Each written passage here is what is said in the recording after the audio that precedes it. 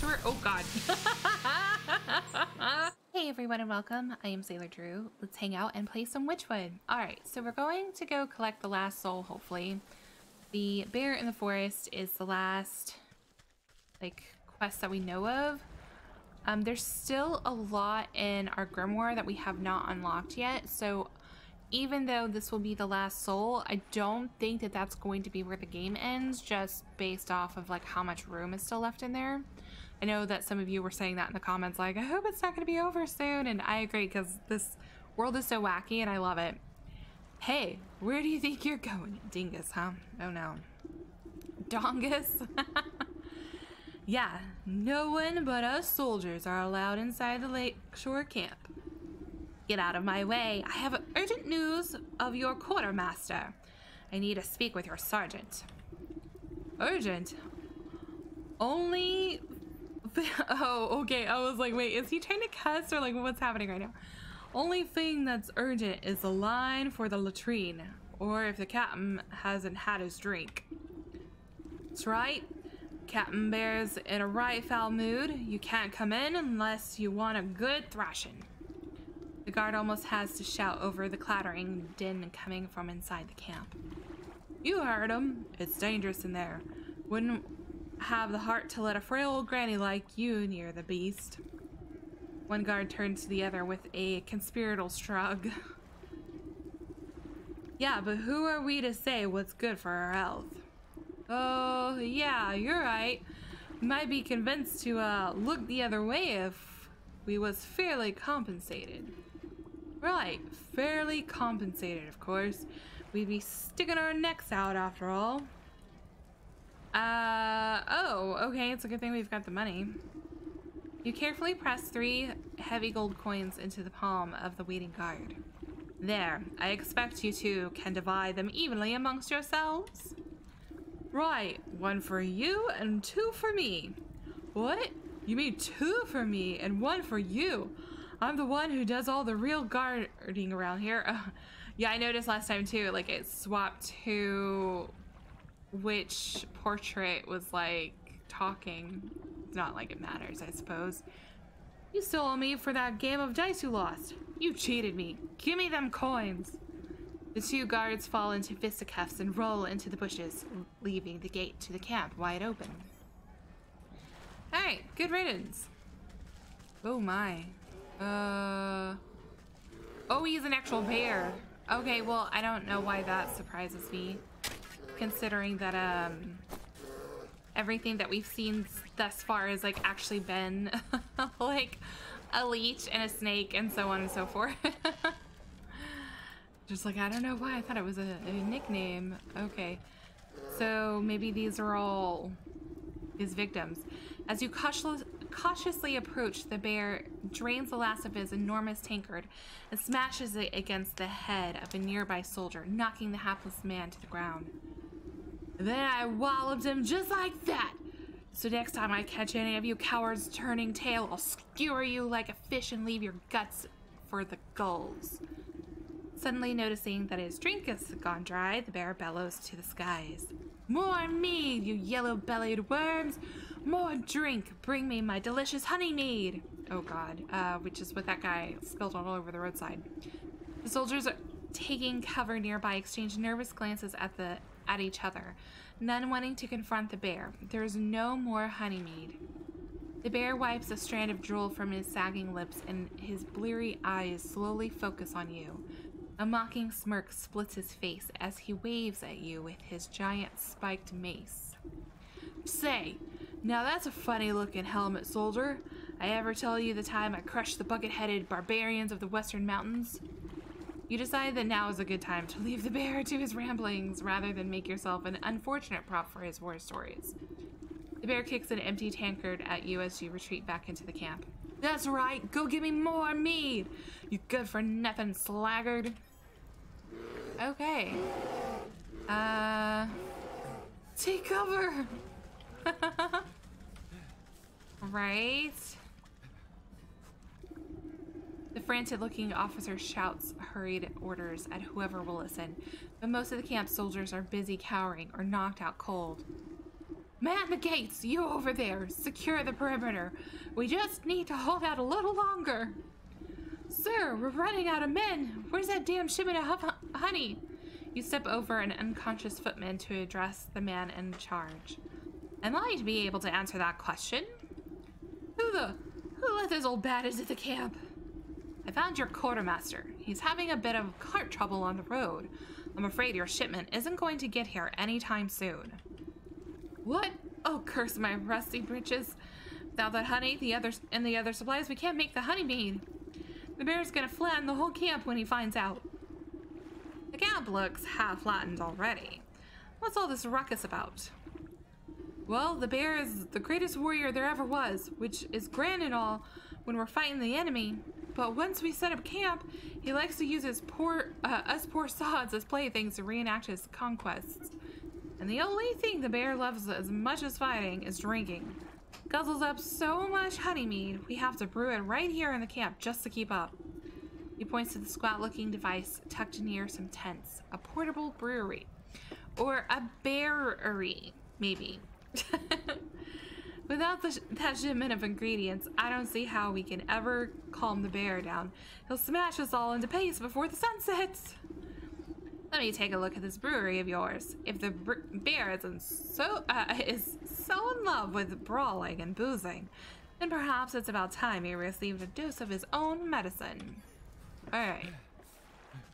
So let's see what we need. You inspect the brass contraption. A tank here, a hopper there. The bitter smell of alcohol is infused into the well-worn metal. Despite the needlessly complicated dials and tubing, at the end of the day, the brewery is really just a fancy cauldron. This seems simple enough. I should be able to concoct just the potion for your troubles. The rattled sergeant shrugs his shoulders at you. Sure, if you think it'll help, but you'll need to fuel the darn things first. Our supplies are a mess, so you'll have to figure it out on your own. Oh, so it might need, okay. So twigs, we've definitely got those. So we need to make, what, 5 jars of water and a cinder box. Okay. So let's take a look. Okay, so easy enough. It's a good thing I still had some more fireflies left over. And then, we need, like, handful of empty jars. So can I, like, I don't know, get water, like, somewhere over here? Or am I gonna have to, like, go, like, all the way back somewhere? So let's loot this. Oh god, that looks like a a bearskin rug almost, like, and so does this, like, you can't go in here. There, it's the bear's tent. Okay, so got water from the well. You slosh cool, clear water into the brewery's main tank. Not the best base for potion brewing, but you want to preserve that honey mead flavor. Okay. And cinderbox. Okay. With the heat of the cinderbox, you set the stove chamber of the brewery alight. It will bring the tank to a rolling boil. With a hiss of steam and the sound of boiling water, the rattling brewery is ready for the next step in the process. Of course, I'll need honey for the mead. That quartermaster said he was coming back from the apiary in the fields, so I best try there. Then I'll need a proper magical binder and a token of the bear to seal the spell. Something in this camp ought to do the trick. Frothing basin of the brewery stands ready for the right ingredients. So we need honey, metamorphosis elixir. Oh, and a torn teddy bear. Oh. Oh, look, that guy is gone. Okay, so let's steal in here really quick.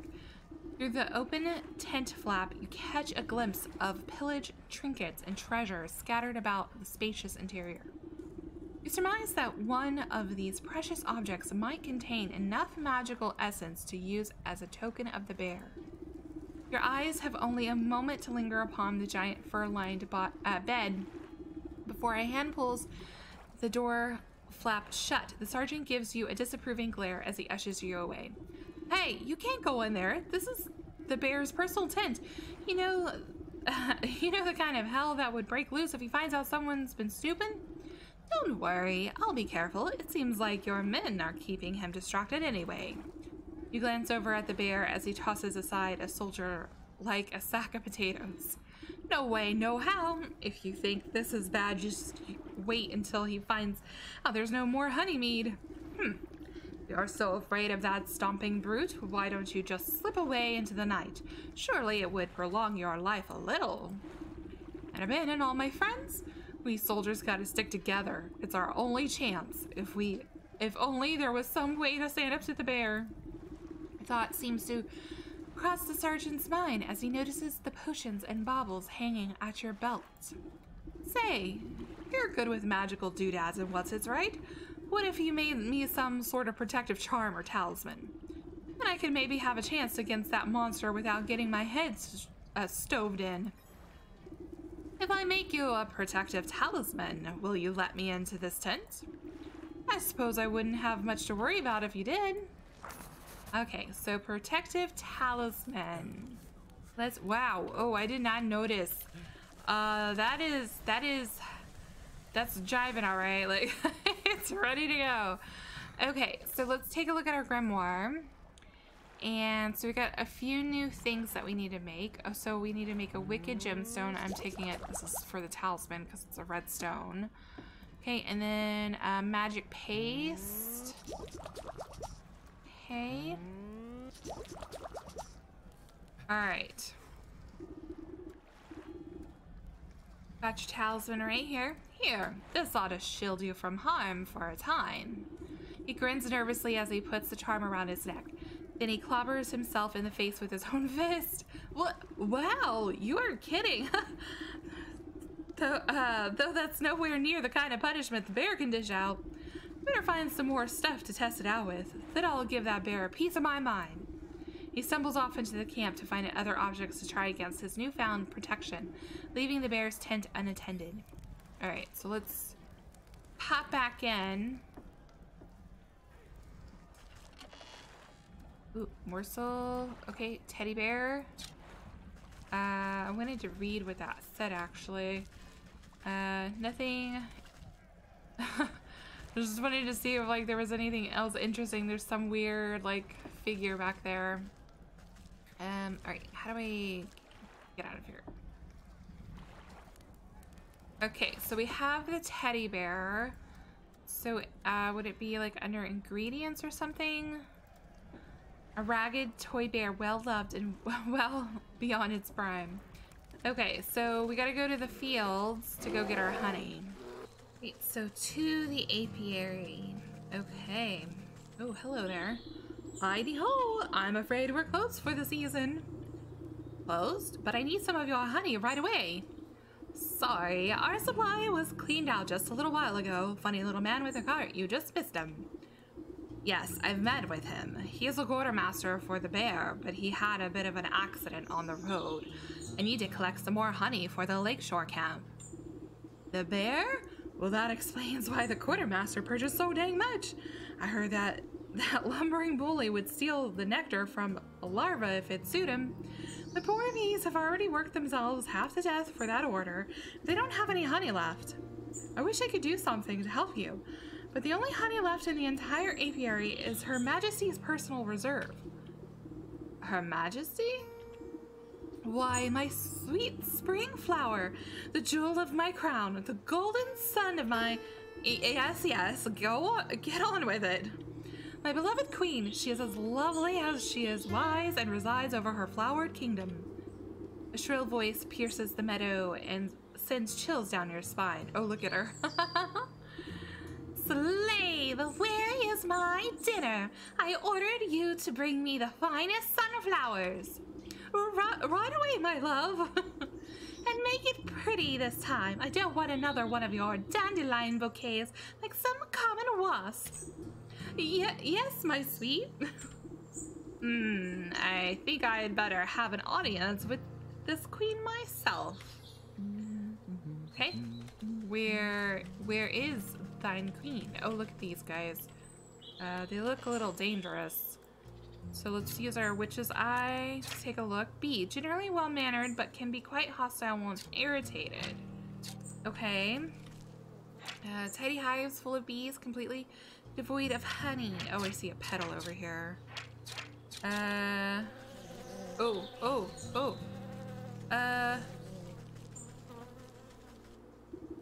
regal insect looks down on her, down her curled nose at you scornfully. That fool beekeeper is supposed to stop the rabble from trampling my delicate garden.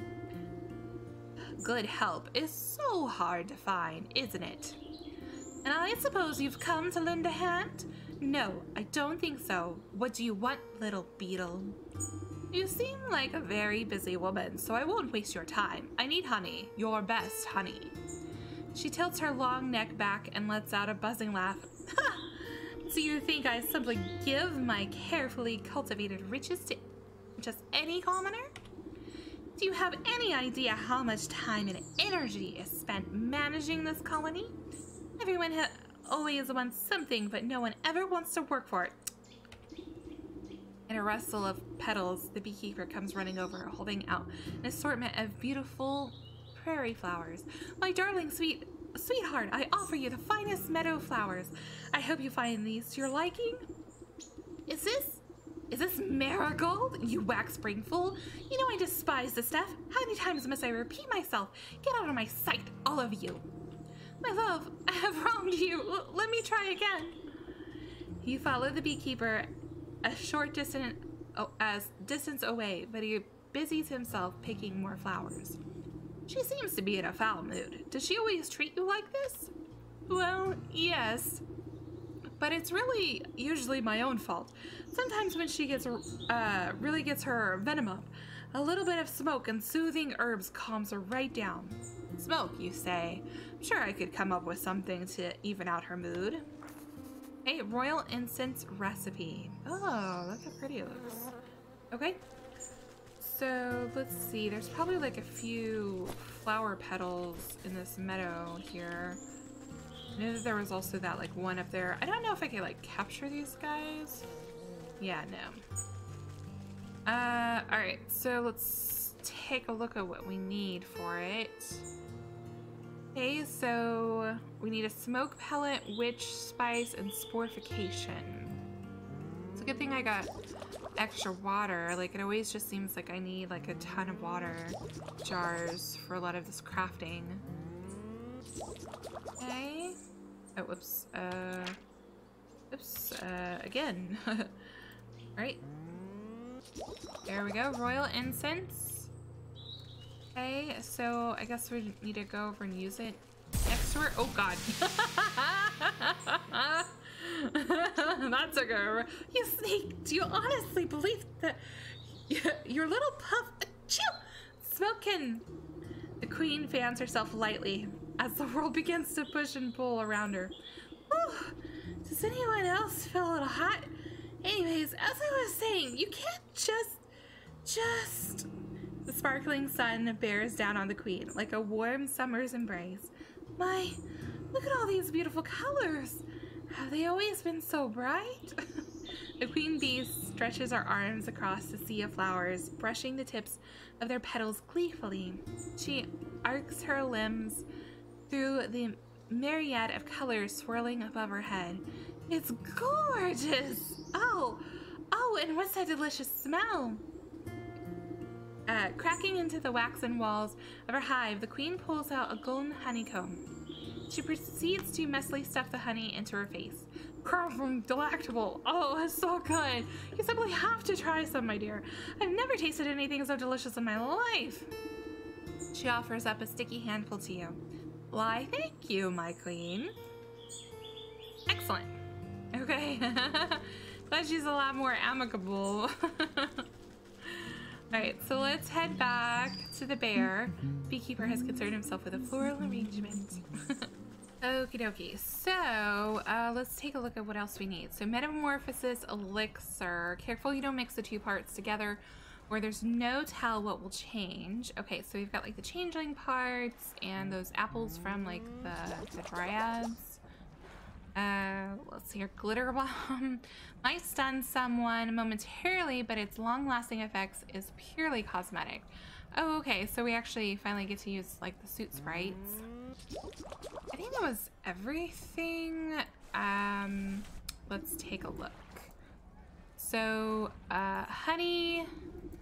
As you squeeze the honeycomb with your bare hands, thick, rich honey slowly oozes into the brewery's tank. Too sweet for your tastes, but then this potion is not for you. Okay, and then the torn teddy bear. You pause before dropping the tattered plaything into the brewery. A glint in its button eye reminds you of something, but the thought soon evaporates from your mind.